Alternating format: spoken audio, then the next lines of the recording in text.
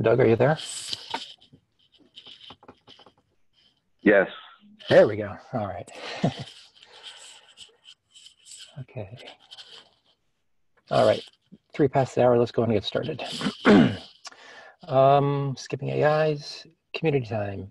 Anything from the community if you want to bring up? All right. Not hearing any.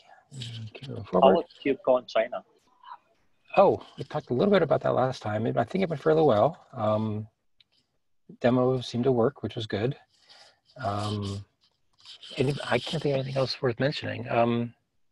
We got a lot of good feedback from the serverless session. I'm sorry, the serverless working group session, in terms of why people may be resistant to use serverless and stuff like that.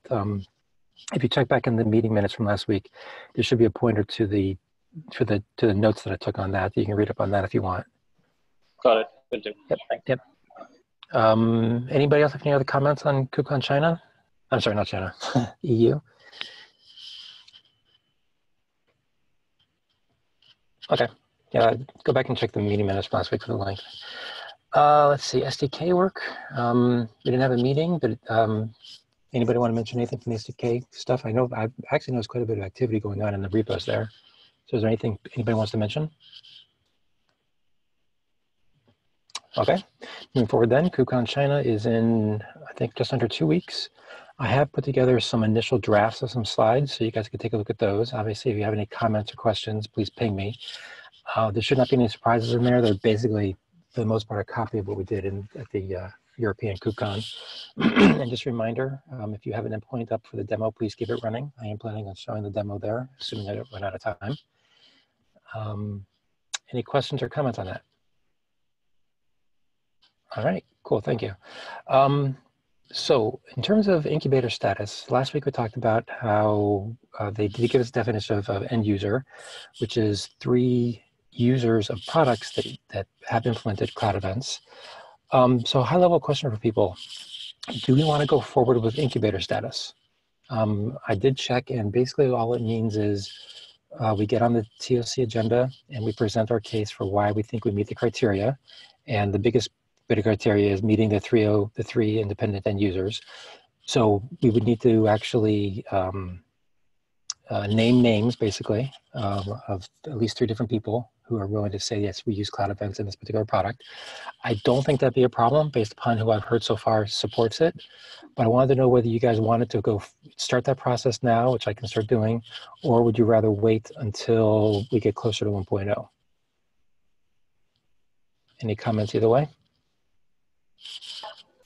I would just wait until 1.2. Just like the gut feeling. Okay. Jim, I think your hand's up.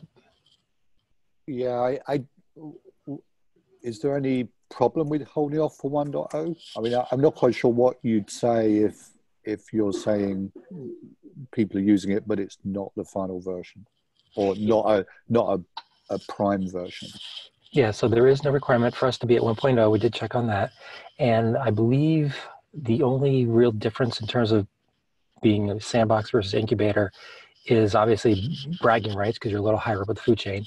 But we do get the ability to get more, what's the word I'm looking for? More of a marketing, more marketing material available to us. So for example, we'd be allowed to have our name mentioned in keynotes and stuff like that. Right now, they really frown upon them even mentioning sandbox projects in keynotes, that kind of stuff. Or I think there is some other official marketing stuff available to us at that point. But from a work perspective, it doesn't change anything for us from that angle. Okay, in that case, I would vote to go for the promotion then. We may have a use case. I'm not sure whether I can talk to it though, so I need to get clearance for that. Okay. Anybody else want to weigh in on whether we should go forward now or wait? Yeah, since CNCF is a very marketing happy organization, getting higher up in the flagpole and getting more attention from the marketing machine is not bad.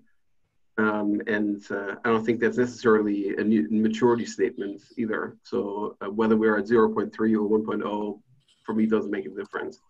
We should just go and climb the ladder as quick as we can. Okay. I apologize. I missed. Who was the person that spoke up earlier that said they'd rather wait for 1.0? I'd like to hear your opinion in terms of why you'd rather wait. That would be me. Okay. I mean, it feels like if we go towards 1.2, I mean, sorry, go for the incubator status, right? And we get more eyes on the cloud event, and we're not at version 1 yet. This feels that it will delay getting to version 1 even more, just because of more, what do you call it, branched ideas about how things work. So I'd rather have like version 1 kind of concrete steps set in stone, and then updates come in, right? So at least version 1.0 is not delayed. Okay. So let me play devil's advocate there just for a second. If you believe that raising our status would get more eyes on there, would that not be a good thing? Definitely a good thing, but it will just weigh us down from getting to version 1.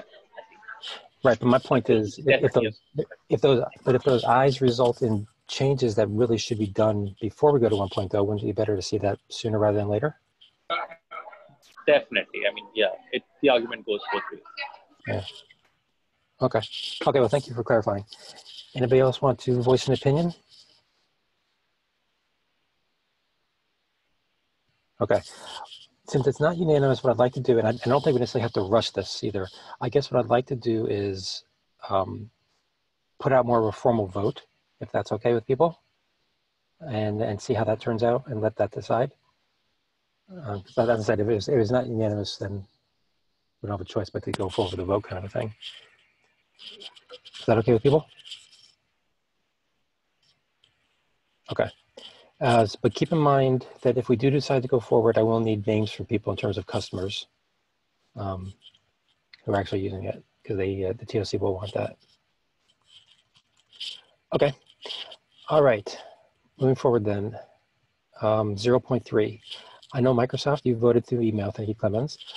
Is there anybody else who would like to formally vote one way or other? Otherwise, I'm just going to ask if there's any objection like we do on most normal votes. Okay.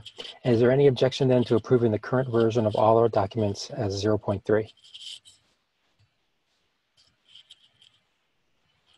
All right, cool. Thank you guys very much. I will start the process of pushing that out the door. All right, 0.1 discussion. I tried to summarize where we are relative to the pull requests, and keep in mind that this is these categories are based upon my initial take on where the different issues and PRs fall into, right? Either required for 1.0, we should try to do 1.0, but it's not necessarily required, versus definitely a post 1.0 thing. Hopefully you guys have had a chance to look at that categorization that I did. And assuming it's more right than wrong, I think this is the current layout of where things lie. So we only have basically 14 things in front of us for 1.0. And I know, I can't remember who it was last week, somebody asked for a little more concreteness relative to when we're actually going to ship 1.0. What I'd like to do is to see how quickly we can actually attack these 14 PRs and issues, and maybe really try hard to get them done within, say, 2 or 3 weeks. And what that would do then is put us in a position where we can use the remaining time to sort of test out the specifications and documents, do final reviews and stuff, and start working on the try 1.0. And once we feel like we're done with the testing period, then we can decide whether we should say, nope, we're going to ship right now, even though we haven't finished all those 18 open issues, or we're going to wait to resolve those. So it gives us a little bit of time to sort of do a little deeper analysis on those 18. So basically, I guess the net of what I'm trying to suggest here is we really push hard to say, try to resolve these 14 issues and PRs for 1.0 within the next, say, 2 to 3 weeks. And then see where we are after that relative to these outstanding try ones. But that's just an initial thought I had on the process. Anybody else want to voice an opinion? Yeah, the proposal sounds good, Doug. I think that's the way we should go. I also agree. That's the right thing. That's the right way to go. Okay. So in order to make that happen, I think the biggest issue I have is we have 6 unassigned issues. the 4 that are assigned are these 4 people here. Whether you 4 know it or not, I did assign those 4 to you, mainly because I think you guys were the ones who opened the issue. So I tagged you as working on it. So of the 6 that are there, I would really appreciate it if you guys, in general, looked at those and volunteered. Just keep in mind, volunteering does not mean you necessarily have to come up with a pull request yourself. It just means you're willing to do the driving, pushing, nagging, whatever you want to call it, to get it over the finish line. And finish line could also mean to suggest we close it and do nothing with it. But I'm looking for 6 volunteers, and I won't take up time on this call to do it. But please, you know, if you're on the call, please look at those 6 and try to volunteer for them. Okay. If I don't start seeing people volunteering over the next couple of days, I'll start doing some nagging myself, but I really prefer not to have to nag. Okay. Anything else relative to 1.0 people want to discuss? I guess I should mention there are 4 PRs tagged for 1.0 that need to be updated. I think Clemens, you have 1 or 2. I think I have 1. I can't remember who the other one is. But if you do have a PR out there that needs to be updated, please take a look at it. Yeah, I have one which is the SDK guidelines thing, and I think that's something we need to talk through in the SDK group. Yeah, and I think we have a meeting scheduled for next week after this call. Yeah. So we should definitely discuss it then if we don't get it resolved before then. All right. Anything else on 1.0 people want to talk about? All right, moving forward then. So during my review or categorization exercise for those 3 groups, I then came across these 4 issues that I'm proposing that we close, either because they no longer apply or based upon the sentiment of the group, I didn't think people were going to buy into it. In particular, the last 2, I don't think people wanted a method attribute because that sort of exposes the transport layer based on everything I've heard in the past. It seems like the right way to go. Receipt queue sounded awfully close to partition key example, or not example, extension were redefined, so it seemed like a duplicate. I don't think we need a system architecture doc anymore. I think we're pretty much underway, and our primer covers a lot of that. And I haven't heard anybody complain about the fact that we do the plus JSON thing in our MIME types. So I'm assuming that we could probably close that one, and if someone does decide it is an issue, they can reopen the issue if they wanted to. So anyway, that was my reasoning for those 4. Any comments or questions on those 4 issues? Okay. Is there anybody who would like either more time or objects to closing those 4? Okay, cool. In that case, just a reminder, if you believe that we closed one incorrectly, we can reopen it. Don't feel like we can't. Usually we do require a little bit of a bar that just says if there's new information, right? If there's nothing new and you just want to open it just because, that might be a hard sell. But if you have new information that makes it so we should revisit our previous decision, then that's usually a good enough reason to reopen. All right. All right, moving forward. Now this one is, before we get into the PRs, is there any high level other topic people want to bring up? All right, cool. Now this PR is not technically tagged as 1.0. However, it's been out there for such a long time. I feel really, really guilty not at least bringing it up here. So it's the Kafka transport binding. I don't want to go through it completely right now, but I did want to ask Clemens in particular, because I think you have done the most recent review of it. Do you have anything in here that you think is worthy of bringing up for people's attention? Because I think most of the issues, or sorry, most of the comments you made were relatively minor, more syntactical in nature more than anything else. Are there any high-level issues or concerns you think might be worthy of bringing up to the group at this point? No, I think this has been updated with a hint for the callback mechanism. I don't like how the partition key is being created, and that's sufficient. I think that one, and then maybe the prefixes are a little long, but that's cosmetic. But otherwise, that just seems fine. The only since the Kafka messages, the message structure is relatively simple and doesn't even have a notion of content type, and we're introducing that with a custom header. I think that's all very reasonable. So I don't see, I think people who are implementing a Kafka client on top of existing Kafka libraries would be able to go and implement using that, and that's the bar that we have. So that's fine. Okay, and I apologize, Neil, I completely forgot that you were on.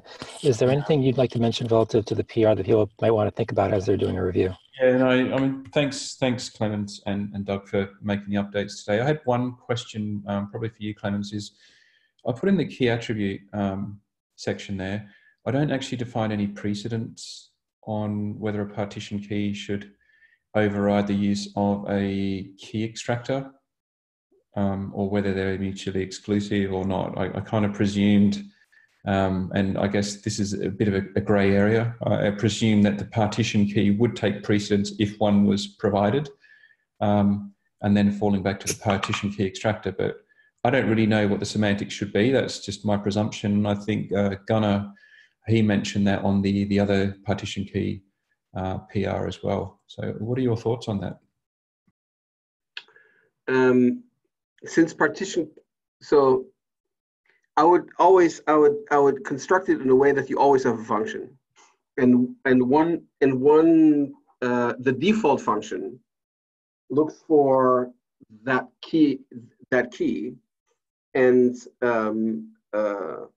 makes that the partition key, and then you can write another extractor function that then goes and looks at different criteria. Oh, that's how we'll probably go and do that. Yep, that makes sense. Which means the specification per se will always talk about the extractor function. Yeah. And then you can effectively point to the extension and say, this is what a function could do, but don't be prescriptive. And you might go and add an example, expand that a little bit more, and add an example here. That's how I would approach it. Like, there's no preconceived notion of what that key should be. It's always a product of a function, and the proposal is that there's a function that looks at that key, and that's it. Okay, so I'll put in a note on the key attribute about a default key extractor that looks for the partition key, and then people can provide their own to provide other kind of semantics. And for the partition key, so I wonder in that case, whether a implementation would actually go and strip as it has evaluated that partition key, because it's then used up, whether it would strip it. Yeah, I did wonder that too. So that's I think you're right. You can put a little bit more meat there in that section to explain how that works, and that would make the function is the mechanism, and then there's multiple implementations, and one of the default implementations is to rely on that. Yep. Okay. Otherwise I would just go and tighten up the prefix, because I think we shortened that also up to CE and HTTP. I'm not sure whether I already did that for MQP. I might still go and do that. Yeah. Just make a change, but yeah, otherwise it looks good. Cool. All right. Anything else, Neil? No, I'm good. I'll make those changes. I'll have them first thing. It's UK evening here, so I'll have them first thing tomorrow. Okay, not a problem. Anybody else on the call have any questions or comments about this PR? Okay. Is there any reason to think that once those edits are done, people will need more time or will have an objection? Just want to get these things out sooner rather than later. Okay. So, yeah, so Neil, if you can make those changes, we should be able to pretty much approve this one really quickly next week then, I would assume, assuming no one finds anything major, which would be really cool.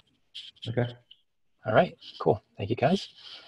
All right, V10 PRs. So let's get this one going. So I believe his name is Gunnar. That's just a typo. Yeah, so he wanted to change the definition of any ever so slightly. I think his biggest concern was it didn't include the UI reference or timestamp in there. Now I know this actually is going to probably overlap with hopefully a soon to come PR from an issue that James Roper mentioned. But in the meantime, I wanted to at least get this one out there to see what people thought. in particular, Clemens, I think since you wrote the type section, I wanted to get your take on what you thought about something like this.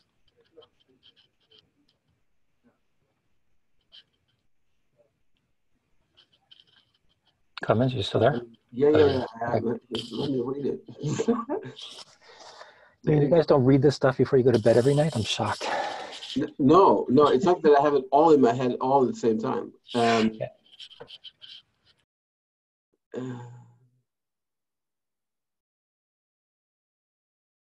What's the change? Like I said, I think the biggest change is the added URI reference and timestamp. I believe most everything else is the same. Just moving around of text, I think, more than anything else after that. Yeah, okay. I mean, instead of, we could basically say, this could also say, can take the shape of any of the other types, so that we only have to keep updating this section. But that's certainly right. Yeah, and actually what's interesting is I think that's directly related to the issue that James Roper opened up. So we'll talk about that, I think, in another pull request to pretty much broaden this to be like just any binary thing. Okay, but in the meantime, I think this one sounds okay from your perspective. Is there anybody else on the call who has any concerns or comments on this, about this one? Okay, any objection to approving then? All right, cool. Thank you, guys. All right, next one. Okay, this one's mine. As I was going through the spec over the weekend, I noticed that the description of timestamp is actually kind of vague. In particular, the use of the word event. It isn't clear to me, or it wasn't clear to me, whether that meant when the occurrence happened or when the cloud event producer converted the original event into a cloud event. And so what I tried to do is to make it clear that ideally it would be when the timestamp of when the occurrence actually happened. However, I did want to leave it out for people who maybe cannot determine that, but still wanted to include a timestamp so that the receiver could do some sort of time-based ordering if it made sense for them to do so. And so I basically said that you're allowed to use other things such as the current time, but the event producer must be consistent for the same event source. Because what you don't want to have happen is if you have two event producers for the same event source where one is using current time and one is using the occurrence time, which is typically going to be before the current time, then things are potentially going to be out of order, or at least inconsistent relative to what time the receivers are going to see for this stuff. And so I try to make it clear that they have to be consistent with the algorithm they use for determining the time. And I wanted to see what you guys thought about this. I like this, Doug. You sound surprised, Clement.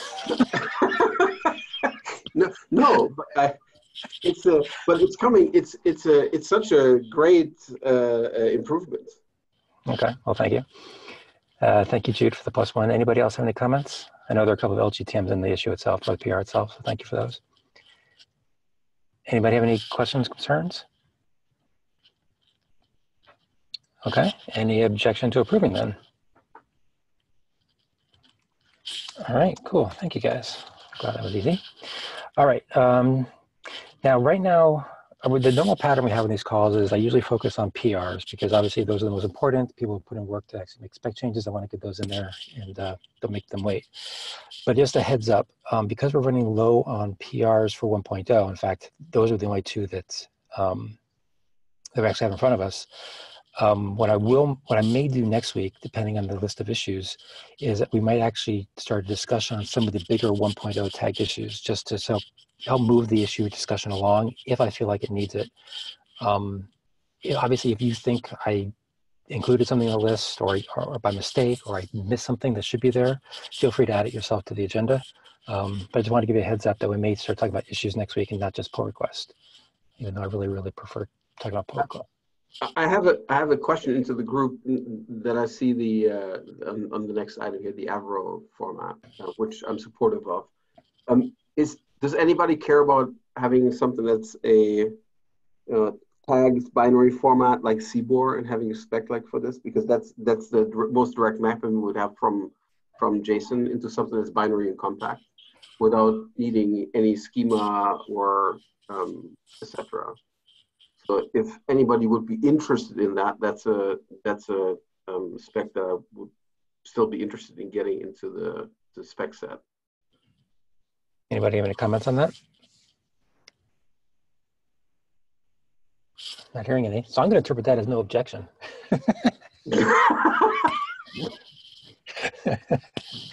So there you go. If you want to do the work, I think adding more specs would be good like that, or adding more transports would be good. Yeah, so it's one of those things where I think that having a compact little schemaless encoding to complement JSON as an option would be super useful. And there's a few options that we have for those. It's message pack and CBOR, but CBOR is an IETF RFC. So even though it's less popular, it's well implemented and it's a standard that we can rely on rather than just being a project thing. So I like things that have specs to point to. So I would. Yeah, now there's a question, Grace, Apache Thrift, or gRPC and Apache Thrift. So gRPC doesn't have an encoding. Protobuf and is one. Thrift has one. And we can always add some, but specifically something that's a fairly direct binary representation of the JSON model would be something that I would think is useful. So yes, I'll try to find the time to write the necessary variation of the JSON. It's effectively going to be a variation of the JSON format for CBOR. Cool, sounds good. All right, and with that, let's jump into the Avro one. Now, I gotta be honest with you, I know nothing about this protocol. Does this fall into the category of a community standard, or was this going to fall into the proprietary group? Does the author want to speak? Does anybody know? I don't think Fabio's on the call. I do know, but Yeah, I don't think Fabio's on the call, so go for it. Okay, so Avro is the Apache Avro is the format that the entire Hadoop stack is using for encoding data and for RPC internally. So Avro is both an encoding format and a RPC framework. And as encoding format, for instance, we use it in the product to archive events. So effectively, our event hub is Kafka-like and also has a Kafka protocol head. And we spool out events from our log into binary packages and store them into storage. And we do that, for instance, using Avro. So Avro is a super compact format that's really good also for time series data because it runs very, very small, and it's also why it's popular with analytics. So effectively, if you're using anything from the Hadoop stable, then you will be able to use Avro as is. And the advantage of Avro is that it is quite compact. And there are multiple. And it also has the advantage that it can carry its own schema. So they have a JSON-based schema language. And you can go and create a container with Avro where you package the schema up front, and then you read the schema, then you have everything that you need to decode the following binary. So that's also a thing. So you can use it with embedded schema or without embedded schema. It's fairly flexible. And there are multiple implementations of it. Huh? And there are multiple implementations. Yeah, so in Apache, there's a bunch of implementations for a bunch of languages, okay. And that's mostly where that all happens. So it's a project in Apache. Okay. All right. In that case, is there anybody who? Yeah, Fabio. Is there anybody on the call who'd like to comment on the PR itself? I haven't reviewed it yet. Yeah, that was my next question. Has anybody had a chance to review it? So I'm sympathetic to it, but I haven't reviewed it yet, so I can't say how much I like it. How much I like the details. I like the intent. I don't know how much I like the details. Okay. Because I'd like to at least have one person admit that they reviewed it before we approve it. Yeah, I would insist that we do that. At least one, yes. Is there anybody in the call who would like to admit that they reviewed it? Okay, well then we're gonna have to wait, and I guess the only request here is that people take time to at least review it. Personally, I apologize. I have not had a chance to review it myself either. So. No, there's a typo right on line 94. 94. Oh. Thank you. I'm with Clemens on this. I mean, yeah, I completely agree. We need it. I'm completely maxed out for the next week or so, though. Otherwise, I would happily jump in. Okay, I appreciate that. I don't think we necessarily have to review this or not have to approve it right away. Obviously, I take it as post 1.0. I'm sorry, as a try for 1.0, I believe. Because obviously not necessarily required, but the more we get into it, the better. So, you know, obviously fit it in as you guys can, but it's not urgent for 1.0. Right? Any other things we want to talk about relative to this then? Okay, so it sounds like we just need to find time. Cool. All right, next one is mine. So I'll let you guys read this. Just wanted to add a little bit of clarity around type. I'm trying to remember why I wrote this. Hold on a minute.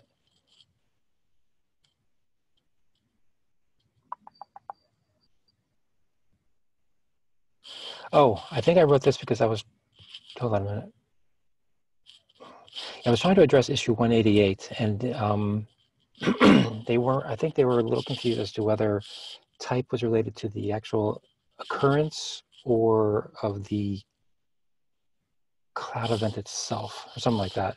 So I just wanted to add a little clarity here that this is related to the occurrence itself, and there actually could be more than one event related to the occurrence. But anyway, they said this attribute contains the value describing the type of the event related to the original occurrence. So I tried to tie it back to the occurrence itself. I don't know. There's nothing normative in there. There's no must or anything like that. But I tried to address it as best I could. If you want, what I could do is go back to the original issue. If you guys want to see that, what they were questioning.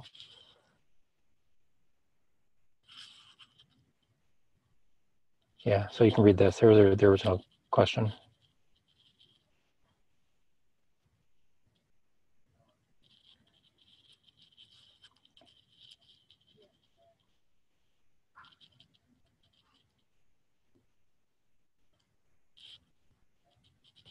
Right? Oh.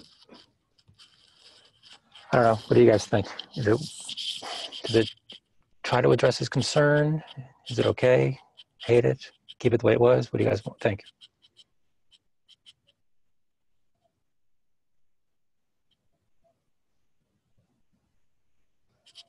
Jude, you're up. I like the fact that it specifies that one or more events can be generated with the same type name. Yeah. It's not added from the previous description, so I like the new description much better.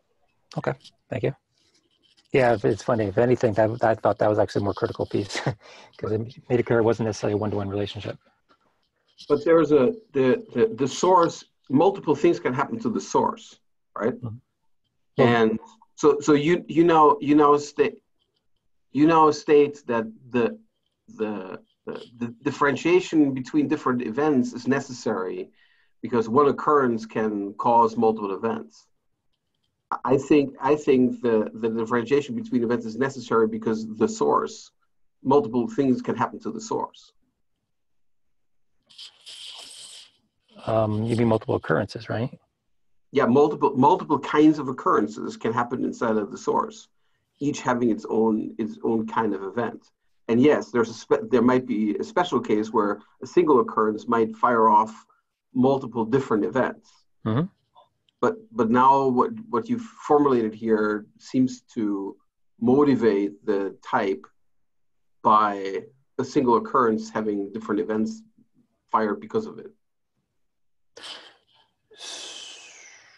Okay, I'm not quite sure I see that, but is there a wording change you'd like to see, or do you think the original text is more clear? What would you suggest? Well, you're introducing what seems like a constraint. Yeah, okay. You're anchoring it to how shall I say? Yeah, what's the constraint you think I'm introducing? Because that definitely was not my intent. Yeah, no, it's like you're tying. It's now it seems to me like one or more events might be generated as a result of the event. That is the. And now you try to differentiate events because of the fact that you have multiple events resulting from that occurrence. That's why you need to have that type. And I don't think that's true. That's what that now telegraphs to me. Oh, I see what you're saying. You're saying, okay, so let me rephrase it to make sure I understand. You're saying that the current wording implies to you that the entire reason we have type is because we might have more than one event from an occurrence. Yes. Got it. Interesting. That's what that says to me now. And it shouldn't. Interesting. Okay. Just out of curiosity, if I was to reorder those two sentences that I added, would that change it? Jem has a proposal. Let's see.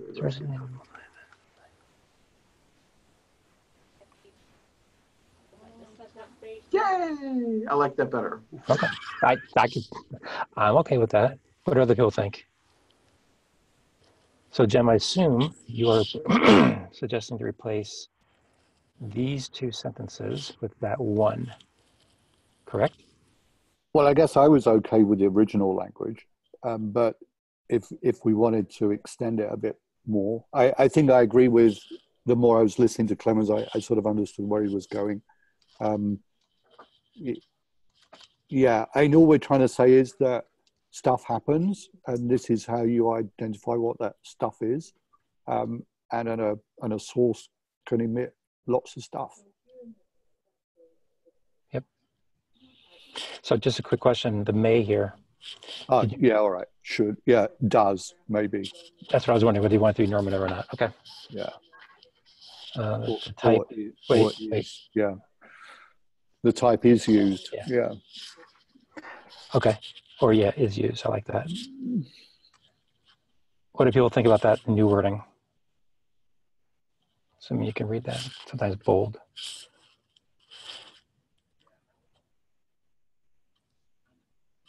All right, any objection to that new wording?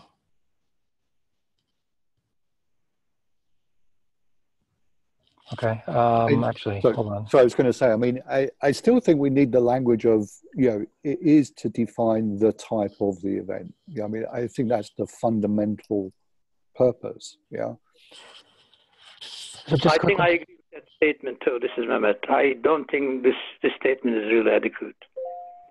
You have to define it, the event types. Whether it is emitted or it is received, doesn't matter. You should have the event types. So, Mehmet, you cut out there a little bit on me. Which part of the sentence are you worried about? I think you're saying that it's used to distinguish why the event was emitted, right? And I assume this is one use of type. In other words, type could be used for other things too. So the question is really, have we defined the event type somewhere to begin with? And therefore, it doesn't have to be whether it is emitted or received. It doesn't matter what you do with the event. I think I see what's going on here. Maybe it's more in terms of the type is used to sort of categorize the event rather than distinguish. Maybe distinguish is a strongly loaded term. Yeah, I think categorize is a better word. That's for sure, yeah. What do people think about that? Yeah, the use of the word why was kind of bothering me.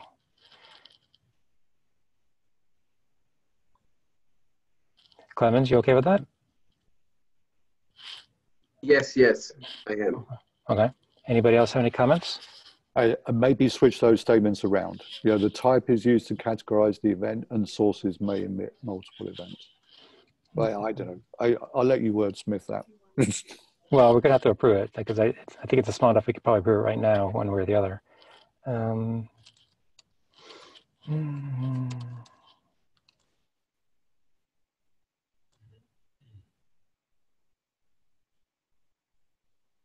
Anybody okay? Everybody okay with that?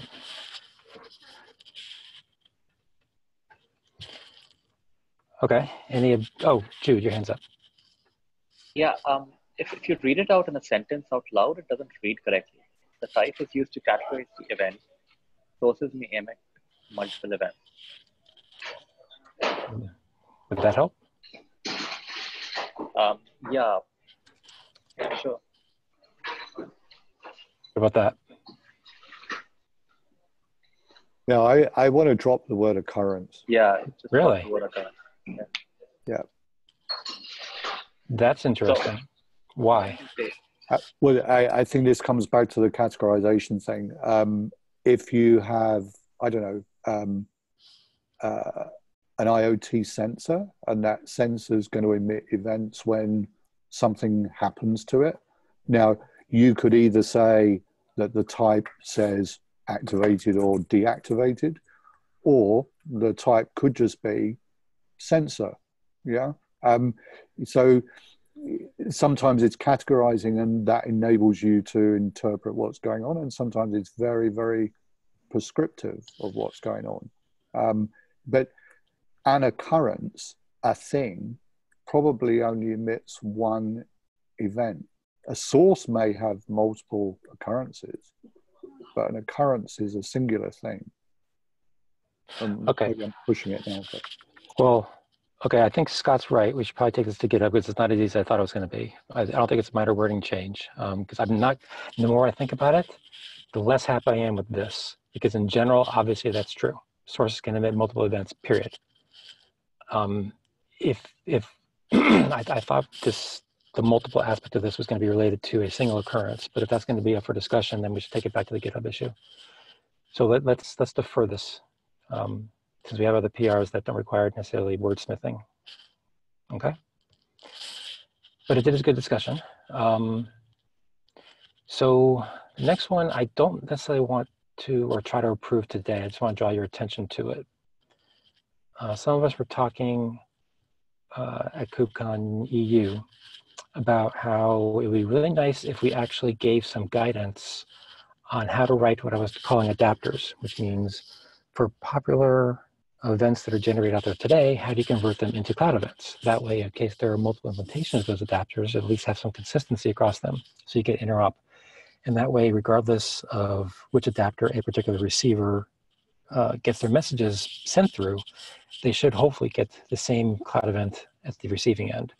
So what I did is I wrote 3 different adapters, one for GitHub, one for GitLab, and one for AWS SNS, and just basically put down what I thought would be the right way to map it based upon the data that was being sent along. As I said, I'm not going to push to do this today because some of these files are rather large. I mean, the GitHub one doesn't even show unless you hit the load diff. But please take a look when you get a chance. In particular, the source and subject ones were not 100% clear to me. There were times when I could have been, when I had an option of being consistent with other events that are kind of related to this versus more purist in terms of what value I chose there. And I wasn't quite sure which way to go. I did comment on this in the issue or in the PR description itself. So please read that when you get a chance. But anyway, like I said, I'm not going to ask people to review it right now, but I do want to get that in there sooner rather than later if possible. And so please review it when you get a chance. Jude, your hand's up. Over time, we'll have hundreds, if not thousands of adapters. Is that the intention? I'm sorry, say that one more time. You cut out a little there for me. Over time, right? We'll have like a ton of adapters, at least hundreds, if not thousands. Is that the intention for the adapters for? So are you asking whether we're going to try to have all possible adapters in the world put into our repo? One, yes, but more than that, I think many people contribute adapters, which is really good, but soon it will grow out of hand and become like thousands, right? Yeah, so it is not my intent that every single adapter in the world should try to push a specification to our repo. I mean, if they want to, that'd be great. I don't think that hurts anything. I at least wanted to get some of the common ones out there for 2 purposes. One is because they're very, very common. And I thought there actually might be multiple implementations of these types of adapters. Like, for example, the GitHub one, I think is a very, very popular one. And I think there might be multiple of those. But the other piece of it is I found writing the PR to be an incredible learning experience. It sort of highlighted some of the problems. Like, for example, I think that's the reason why I wrote the PR around time earlier today, because it wasn't clear to me when I should be using current time versus trying to dig through the event that I'm receiving from GitHub and try to find a particular time in there to use. And I realized if I'd made that decision differently per the event type, then the receiver is going to get different data, right? And that's why I pushed for that consistency aspect that we just approved earlier, right? So I thought doing this was a great exercise, one, for me to make sure the spec made sense for these attributes, but also that as somebody who actually might write an adapter one day, you could look at the spec and understand exactly what goes into fields like subject. Because as I said, as I was writing this, it wasn't clear to me when I should use subject versus source for a particular field. And so I think this, if nothing else, can help educate people if they go off and to write their own adapters, even if they don't submit it to us, right? This will help them understand what we meant when we wanted to say, fill this field in with this type of value, right? Because we have examples, but I think this type of example is even more useful than just the one or two examples we have in the spec itself. Does that make sense? Yep, definitely. Okay. I like that. Okay. Mehmet, did you want to say something, or are you just off mute? No, I'm okay. I'm okay. Okay, just want to double check. Okay, like I said, please review this when you get a chance. In particular, I want to pick on Scott, because I know you've been very heavily involved in the Knative adapters. And I want to make sure that you're okay with this direction, because there are definitely some choices in here that I'm not sure you'd necessarily agree with. But I wanted to draw your attention to it and pick on you a little. Yeah, it's the same problem as we've talked about before, where you're not namespacing the adapter as type on behalf of GitHub. Yeah, but that's a lie, right? It's not GitLab that did this type. It's you that made the choice of how to do this adaptation. Right, and I think that's one of the things I would like to at some point have us discuss, probably initially through the PR itself, unless we run out of time, unless we have a lot of free time on these calls. But I will mention that I did reach out to GitLab and GitHub directly to see if they'd be willing to collaborate with us on this. And in my mind, if we can get them to buy into the notion of saying, yeah, of course it should be GitLab or GitHub, then that's their way of saying, it's okay for you guys to use our namespace, because that's exactly what we would do if we supported this ourselves. So that's another sort of a backwards intention of all this, was to try to get their buy-in as well. Have you gotten responses? Let's see, GitLab is definitely interested in participating. I think it's more a matter of time right now. And in fact, they went one step further. And one of the guys suggested that maybe we should submit a pull request to have GitLab support it natively, which I thought was really cool. The GitHub folks, I made initial contact with them, thanks to Clemens, thank you very much. And they didn't seem objected, they didn't seem against the idea, but they also didn't jump up and down and say, yeah, either. But in fairness, I just talked to them last Friday, so I'm still waiting for them to get back to us, and I suspect they're just busy. So we'll see how it plays out. And I need to actually hit up Tim to make sure he's okay with this mapping I did here, obviously. I did send him a note, but he hasn't had a chance to respond yet, so he may be busy. I did see, was it Tim opened the big issue about AWS adoption of cloud events? Did you see that one? I did see that, and we did talk about that, I think, last week. Okay. Yeah, well, briefly we talked about it. And that's another reason why I reached out to him, because I thought they may have already done this mapping, and so he could tell me where I went wrong. Cool, okay. Thanks. Yep. So anyway, like I said, not going to rush this through, other than I do think it's a great learning exercise, and I think it'd be useful for the community in general to have this kind of thing. All right. Any last minute comments on that before we move on? All right, in that case, I think this might be the last one for today. Eric, would you like to talk about your primer change for persistence? Sure, I can do that. Way long ago, Doug, you asked that we bring up questions that we had. In particular, I was thinking a lot about event sourcing and about writing the cloud events that I was receiving down in a log. And I was thinking that there are a number of things that don't get addressed when that happens, or kind of are subtracted from the context. Things like, who sent this and what rights do they have? Was it not I'll modify it in transit, and in order to receive it, I've removed the confidentiality that was used to send it, the encrypted connection, all these sorts of things. And there's a lot of very deep considerations that we could go down there, particularly for cloud events. It seems like that's, and particularly in the discussions that have resulted, it seems like that's not something for the core spec to address, certainly in 1.0. Although kind of what I asserted here is that it is expected that there will be extension attributes, and I kind of left that extension part implied, that will help to individuals using cloud events to address these concerns without actually trying to address them in the spec itself. That security and everything related to it is frequently evolving and changing dimension of the field. So trying to canonicalize that within this spec when it's really just trying to declare how communication happens, what content and metadata is important for that, seemed like it was out of scope.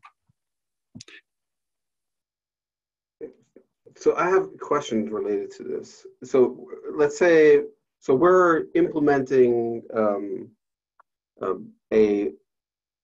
event store effectively, so like event hubs similar to Kafka, and that data gets persisted there. And we have a mechanism today that encrypts data at rest. We have in a particular SKU also a way for you to give us a key to go and store that. To control how the encryption works, and we have input authorization and output authorization who can get to that data.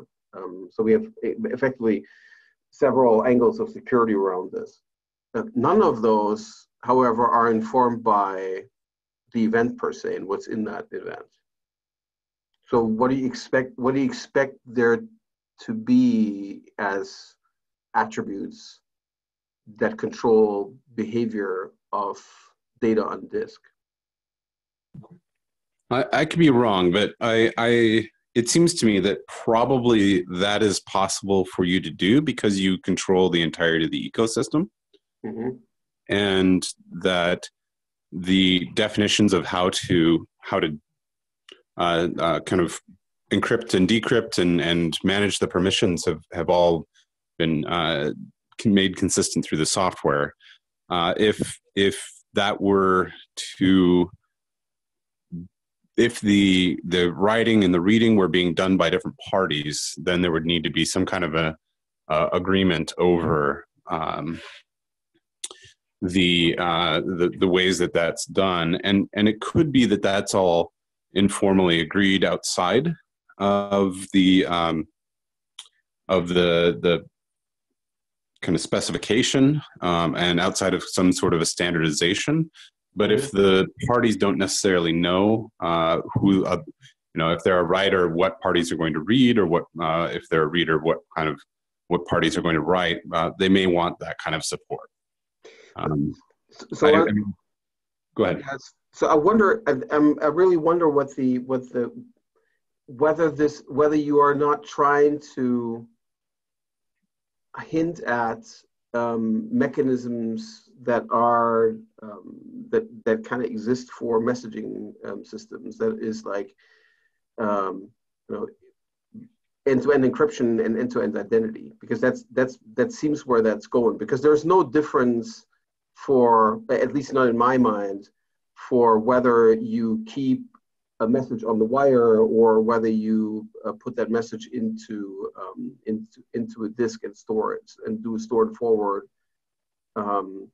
because the wire established context is something that in common PubSub systems kind of terminates at the gateway, and then as you hand that out to subscribers, you don't carry that established context that you have, like the connection context. You don't hand that forward to the subscribers. So perhaps another way for me to say this is I think that it's a declaration that that's an exercise left for implementers, and that we're not going to try and solve that within the cloud event spec.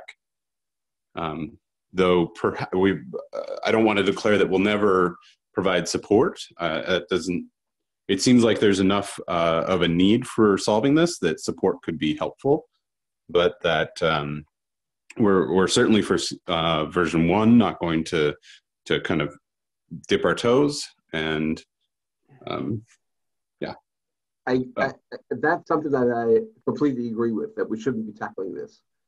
But I think this is a variation of a discussion we've had twice or 3 times about identity and encryption, because we have effectively, we either had PRs or issues that were specifically proposing that we introduce some notion of end-to-end encryption or end-to-end identity, and we scope both of those out with knowing what introducing those things did to other standards.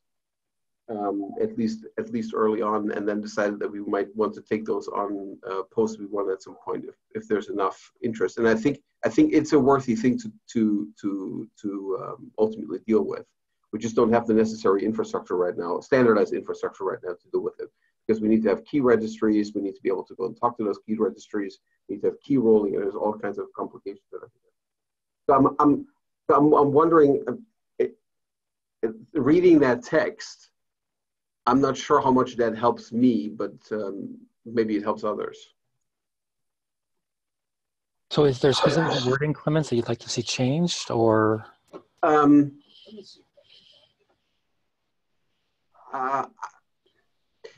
Maybe it's my mindset that for me, persistence is a matter of, like, that's something that happens all the time, that I don't find I don't think that's special.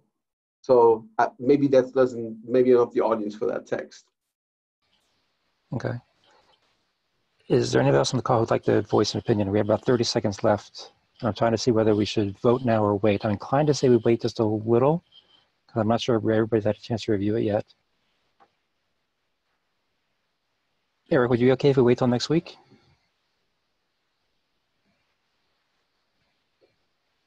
Eric, did we lose you? Oh, I'm here. I'm happy to wait. Okay. I wouldn't mind feedback at all. Okay, cool. In that case, please, when you guys get a chance, take a look at this. It is in the primer, so it's non-normative, but we do want to make sure the text actually accurately reflects our current thinking. All right, with that, it is the top of the hour, so one last little check. Did I miss anybody in the attendance list? Wow, this is old. Your name is on my, there it is, Christoph. I was wondering why your name didn't appear there. It took a second to update. Anybody else on the list for the attendance? All right, cool. In that case, we are done. Thank you guys very much. Very productive meeting. Thank you. All right, I'll talk again next week. Bye, everybody.